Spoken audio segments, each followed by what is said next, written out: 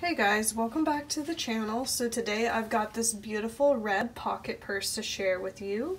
So the style number for pocket purses was 9755, and this specific bag was made in Costa Rica in 2002, so it's just barely vintage.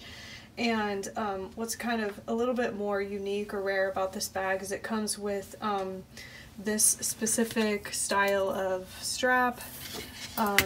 So the pocket purse styles over the years came with different types of straps, but I would say that this style with the smaller dog leash clasp was a little bit less common than some of the other styles that you'll see from different years and different styles of pocket purses. So this is kind of cool. This is the first one that I've come across that's red and has this style of strap. So that's kind of cool. But anyway, I'll go ahead and give you a close-up view of the bag now. So here's the front.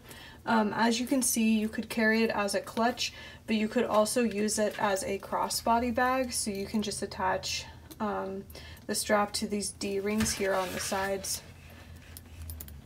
Pretty easy to attach. And then this is what the bag looks like as a crossbody bag. So it's very versatile, and anyway, I'll go ahead and show you the rest of the bag now. So here's the front again. Here's what the side looks like. Here's the back, and then here's the other side, and then I'll show you the bottom so you can see how wide it is. So there's the bottom of the bag. Okay, so now we'll open it and let you see what it looks like on the inside. So there's the inside of the bag. I do have it stuffed with paper to keep the shape.